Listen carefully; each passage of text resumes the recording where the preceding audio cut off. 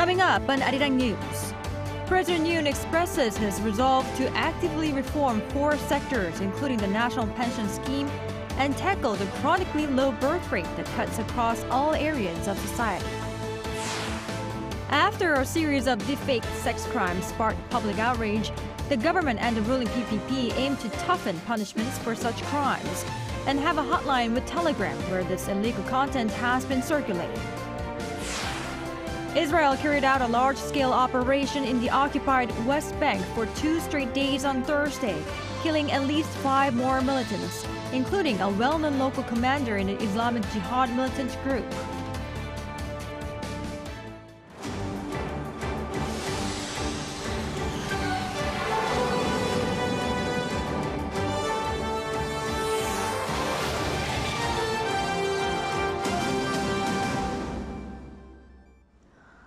Thank you for joining us on Arirang News. I'm Kim Bo-kyung. We begin with the President's policy briefing and press conference with local and foreign media earlier today, where he emphasized his core policy agendas, the so-called 4+1 reforms. The main focus was on the national pension. Our correspondent Oh Soo-young has the details. President Yoon expressed his resolve against resistance to actively reform the national pension scheme, medical service, education and labour sector for the future of the country. This came in his policy briefing and press conference Thursday, which focused on his so-called 4+1 reforms to fundamentally enhance South Korea's quality of life and productivity. 개혁은 필연적으로 저항을 불러옵니다. 개혁 과정은 험난한 여정이 될 것입니다. 정치적 유불리만 따진다면 하지 않는 것이 훨씬 편한 길입니다. 역대 정부가 개혁에 실패하고 개혁을 시도조차 하지 않았던 이유가 이 때문입니다. 우리 사회의 지속 가능한 발전에 반드시 필요한 구조 개혁이 지금까지 이루어지지 않은 이유가 바로 이것입니다. 저는 쉬운 길을 가지 않겠습니다. Pension reform was the foremost agenda ahead of the government's soon-to-be-released roadmap for the national pension scheme, as South Korea's rapidly aging society faces the possible depletion of pension funds by 2055. The president called for the country's law to include the guarantee that pension payouts would be made. South Korea having the world's lowest birth rate and a declining population means fewer young people will have to support the disproportionately large number of pensioners. Previous discussions in Parliament have focused on parametric measures, such as adjusting the insurance premium rate, how much you pay, and how much of your income can be replaced by your pension payout, or the income replacement rate. However, Yoon clearly showed his administration will aim for a structural reform to the national pension scheme, mentioning an automatic adjustment system for premium rates and income replacement levels based on economic and demographic conditions. He also raised the need to set different timelines for the younger and older generation to meet the increase in premium payments, as well as enhancing benefits for military personnel and new mothers, to make up for gaps in their premium contributions. Amid the month-long protest by trainee doctors and medical professors on expanding the number of medical students, the president renewed his pledge to fundamentally strengthen the healthcare system nationwide, especially in hospitals in non-capital areas, by increasing the number of doctors and improving compensation schemes. On education, Yoon promised to deliver a public care system to ease the burden of childbearing for working parents. On labour, he further pledged efforts to create a virtuous cycle of innovative growth for firms and quality work environments for workers through labour market flexibility and fair compensation that meets global standards. And cutting across all areas, Yoon reiterated his commitment to raising the chronically low birth rate by improving the work-life balance for young South Koreans and dedicating a new ministry to handling urgent demographic issues that affect education, healthcare, employment, housing and welfare. As he takes the road not taken to achieve the 4+1 reforms, Yoon asked for cooperation from Parliament and the public's support to create a fair and sustainable future for the country. Oh Soo-young, Arirang News. In the meantime, next year's budget for foreign affairs sector will likely be focused on South Korea increasing its contributions on the global stage and more. Our foreign affairs correspondent Pae-ji has the details. The Foreign Ministry unveiled the details of its budget proposal for next year on Thursday, saying that it plans to focus spending on hosting the APEC Summit, increasing official development assistance, and providing more funding to international organizations. In total, the ministry seeks to spend around 4.3 trillion Korean won next year, or about $3.2 billion. That's around a 3% increase compared to this year. This includes a budget of more than 100 billion Korean won, or nearly $74 million, to further prepare for the Asia-Pacific Economic Cooperation Summit that'll be held in November next year in Gyeongju City in the southeast. The proposed amount is nearly 40 times higher than this year's budget of 2.5 billion won. Next year's APEC Summit will mark the first time in 20 years that South Korea is holding the event, after the country hosted it back in 2005 in Busan. As for its spending on official development assistance, the ministry set aside 2.8 billion Korean won, which is a little more than $2 billion. That's around 2% higher compared to last year. In line with the country's vision to become a global pivotal state, it also seeks to raise its contributions to international organizations. It has proposed to spend 826 billion Korean won, or nearly $620 million in this field, up 15% from this year's spending. Also, the ministry allocated 6.9 billion Korean won to prepare for the South Korea Central Asia Summit that is planning to host next year. It explained that this event is in line with the country's so-called K-Silk Road initiative, laid out when President Yoon Suk-yeol visited 3 Central Asian countries in June. Pae-ji, Arirang News. The government plans to expand support for private sector radio broadcasts to North Korea as part of its efforts to provide North Korean residents with more information about the outside world. The Unification Ministry on Thursday stressed the importance of expanding North Koreans' rights to access information, which comes in line with South Korea's revised August 15th doctrine on unification. Specifically, the ministry said it will support content production and human resource development. It also emphasized that the ministry would help North Koreans recognize the value of freedom and work toward unification. A special strike operation drill involving South Korean and U.S. forces took place over a period of 5 days in Gwangju, Gyeonggi-do Province. The drill, including American aerial assets, sought to bolster offensive strike capabilities and to master advanced combat skills before wrapping up this past Wednesday. The latest training came on the sidelines of the Ulchi Freedom Shield, which ended on this Thursday morning. But Seoul and Washington's combined outdoor exercises will continue until mid-September. Recently, a series of deepfake crimes involving minors and ordinary citizens sparked public outcry. And in response, the government and ruling party are looking to raise the maximum prison sentence for those who commit such crimes and establish a hotline with Telegram where illegal content is circulated. Our political correspondent Jae-myung shares the details. Fears rise as digital sex crimes using sexually explicit deepfake images are spreading widely across the country, resulting in numerous victims. According to a survey conducted by the Korean Teachers and Education Workers Union over the last 2 days, over 500 of nearly 2,500 students and staff reported experiencing either direct or indirect harm from deepfake crimes. However, the issue is believed to be more severe than the numbers indicate.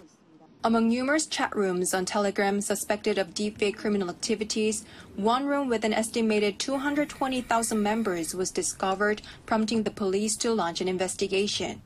Victims included military personnel. In response to the rise in deepfake crimes, the government and ruling party on Thursday have agreed to strengthen penalties for those who make or send such content.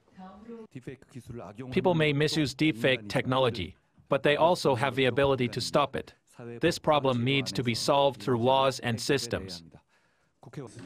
People Power Party Policy Chief Kim Sang-un told reporters that the government plans to increase the maximum sentence for producing and distributing fake images or videos from the current 5 years to 7 years, aligning it with a penalty for illegal recording. They are also working on establishing a hotline with Telegram to better deal with the issue of illegal content, given the difficulties in cooperation due to overseas servers. The two sides are also considering creating a control tower within the Office for Government Policy Coordination to oversee and coordinate the response to deepfake crimes. Referring to recent deepfake abuse cases where many offenders were found to be law-breaking minors and thus under the recognized age for without criminal responsibility, PPP leader Han Dong-hoon emphasized the need for a bipartisan agreement to widen the age threshold for law-breaking minors to cover those aged between 10 and 14. Currently, they are subject to protective disposition after committing a crime rather than punishment. 신하영, Arirang News. The leader of the ruling People Power Party, Han Dong-hoon, and his counterpart from the main opposition Democratic Party, Jae-myung, will hold their first official talks on the first day of September. The two were originally slated to have talks last Sunday, but the DP leader testing positive for COVID-19 resulted in a postponement. The meeting will be in 3+3 format, with each party's top policymaker and spokesperson present, and only up until the opening remarks will be broadcast live. If Han and Lee meet this Sunday at the National Assembly, it will be the first agenda talks between rival party chiefs since 2013.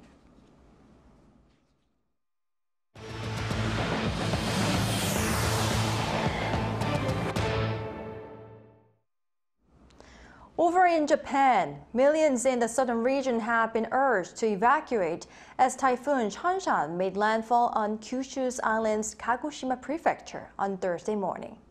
The Japan Meteorological Agency issued an emergency warning, saying it could be one of the strongest storms ever to hit the region.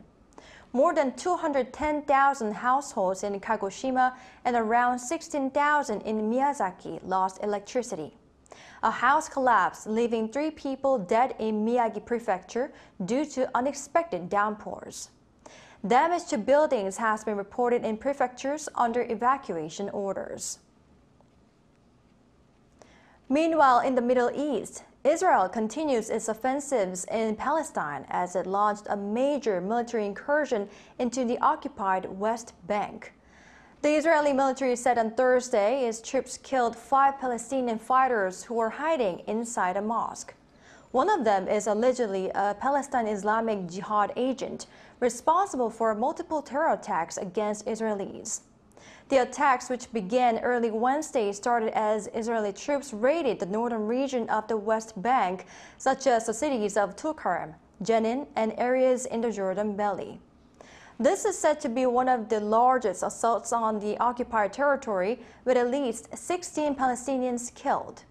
Israel has stated that this comes to root out a terror infrastructure.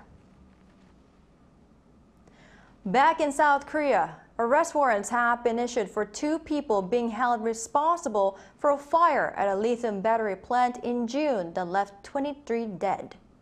The CEO of the company was the first to be arrested for violating the Serious Accidents Punishment Act. An Sung-jin explains in detail. The owner of the lithium battery factory where a deadly blaze left 23 dead in June has been arrested. Suwon District Court issued a warrant for CEO Park Sung-kwan on Wednesday, citing the severity of the charges of safety violations. This is the first time for a company owner to be arrested under the Serious Accidents Punishment Act. The act, which went into effect in 2022, was put in place to ensure safety at workplaces. Park has also been accused of employing illegal migrant workers. His son, who is the general manager of the company, was also arrested under warrant for employing the workers without safety training and switching quality inspection samples before supplying the batteries to the military. The arrest warrants were issued after a substantive 14-hour examination began on Wednesday on evidence against 4 people associated with the fatal fire. The court dismissed requests for warrants for the company's safety and health management manager and the owner of the manpower company that provided the illegal workers. It stated that there was no risk of destruction of evidence or risk of the 2 leaving the country. The CEO refused to comment on the charges of failing to provide safety education and not paying the workers. Though Park has been arrested, the families of the victims are still left with anger and sorrow.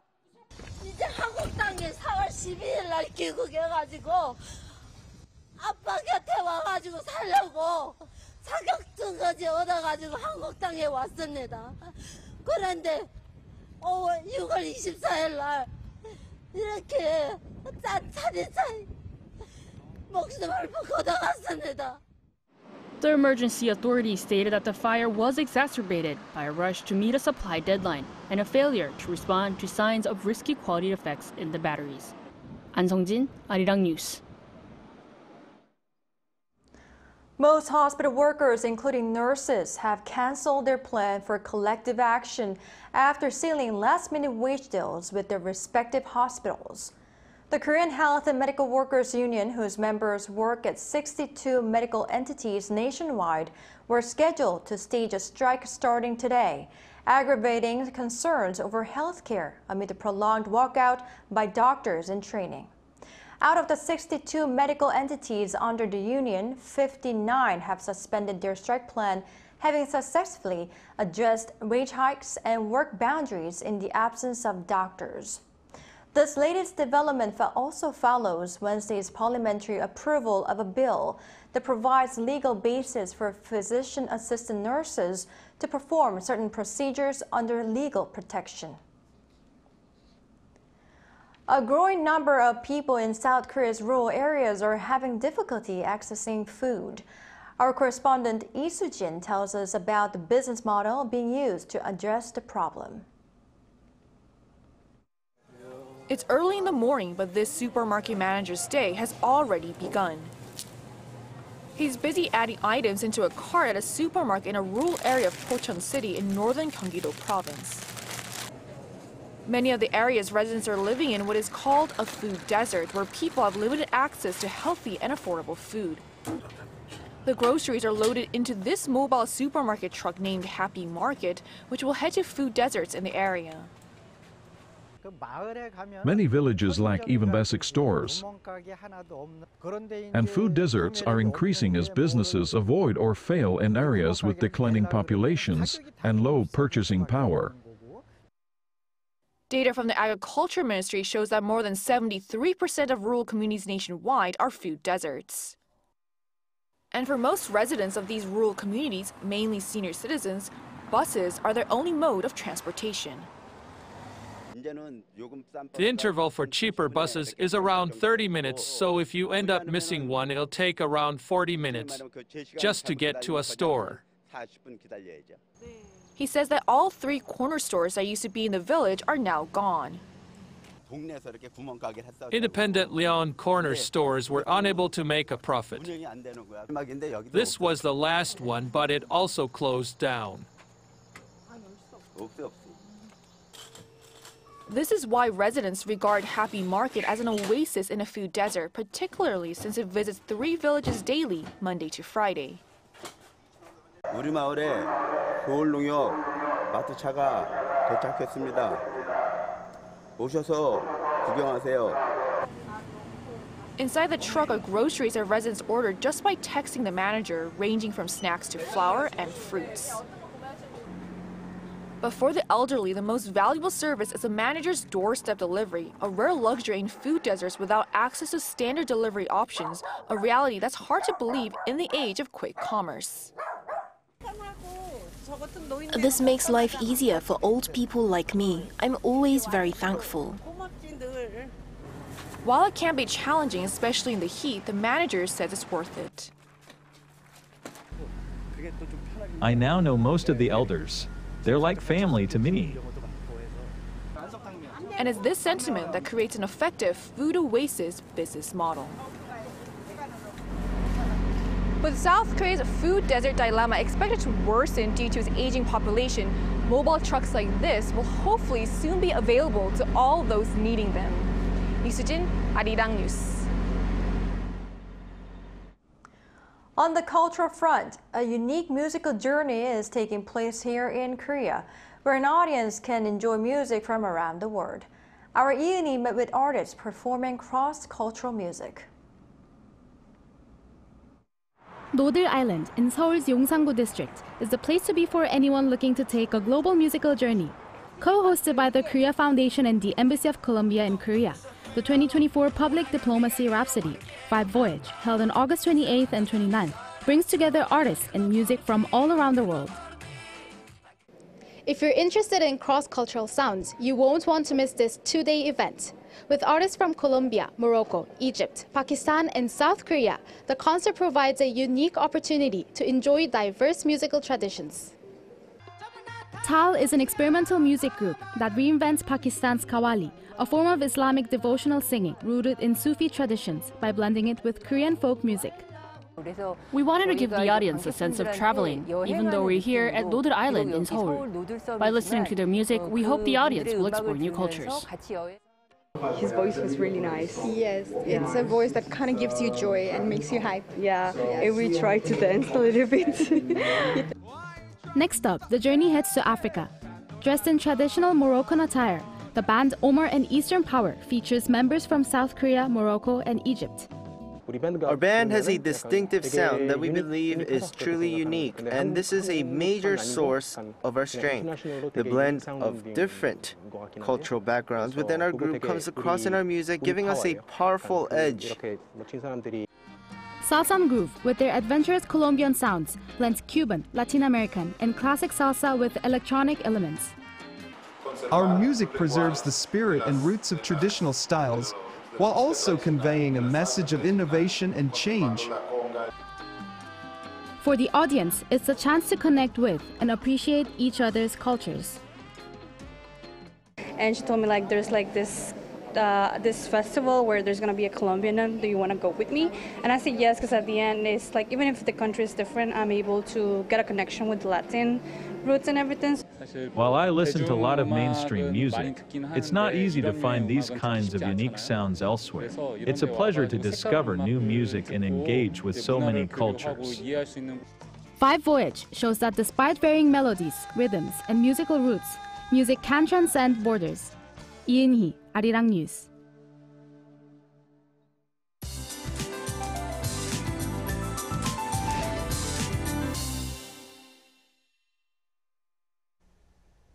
Typhoon Shanshan has made landfall in Japan, but Korea is also experiencing different weather in the west and east due to the direct and indirect effects of typhoon.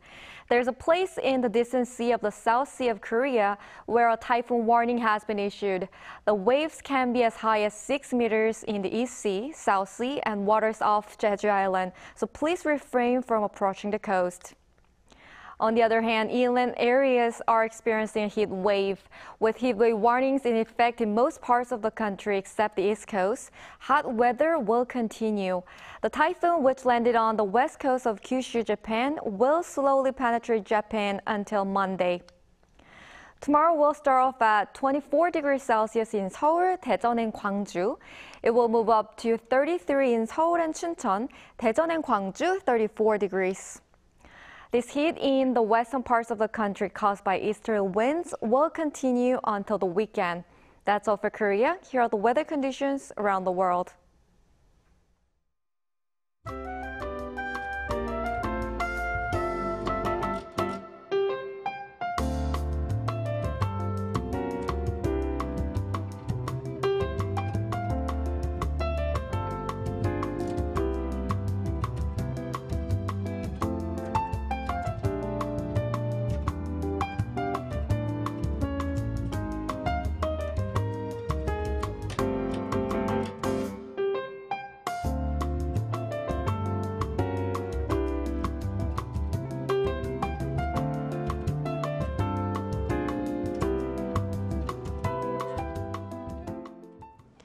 That's all we have for today. Thank you for watching. Arirang News will be back at 9 a.m. Korea time.